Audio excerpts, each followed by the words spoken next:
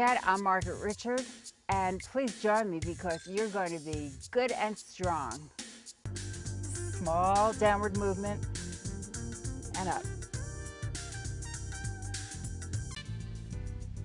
You're also working the rotator cuff a little bit, which is very good.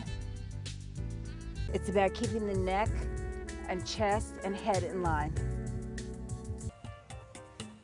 Remember, you're not collapsing into the ball. It's just there to remind you to lift the rib cage. Now, the secret to this exercise, the way to make it intense and effective, is to keep the shoulders forward of the elbows. Now, let's take it all the way up for 2 and all the way down. All the time, your abdomen is supporting your back. Up. Now make a circle up to the side, down, and to the other side. Now faster, up. Now don't you feel stronger than you did when you started the program?